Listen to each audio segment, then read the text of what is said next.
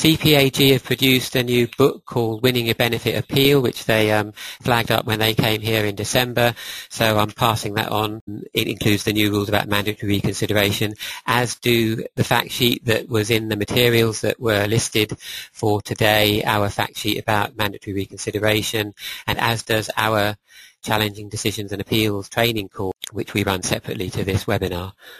So that's the outline of the three things that we're looking at, and the next slide shows what the new law is. So first of all, setting out how the law has come about. As always with welfare rights law, you have a sort of skeleton of the new process coming by way of primary legislation, an Act of Parliament. So in this case it's the Welfare Reform Act 2012, Section 102, and that brings in a power for the Social Security Secretary to make new regulations about mandatory reconsideration.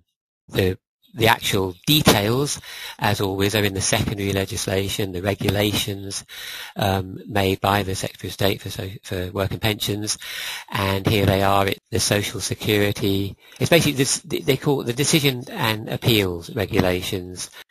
There's its full name on the screen, but the Decision and Appeals Amendment Regulations of 2013 have put into effect the Welfare Reform Act Section 102 and amended the original Decision and Appeals Regulations, the one that govern revisions, supersessions and decisions, so that certain conditions have to be met in order for you to have a right to appeal.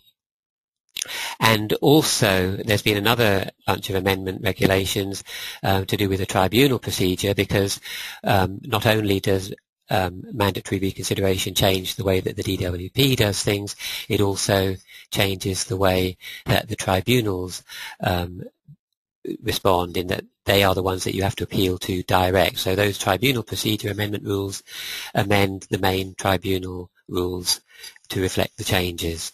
So what the changes do is they remove the right of appeal unless a revision has first been considered. And there you've got a regulation 3ZA, just of the decision and appeal regulations. The ZA, whenever you see a capital letter like that, it means that that regulation has been changed several times by addition of, well, originally it would have been 3A and then 3B and then eventually 3Z, and they're on to going around the alphabet for the second time. There's been so many changes to that reg. And so regulation 3ZA says that you have no right of appeal unless a revision has been considered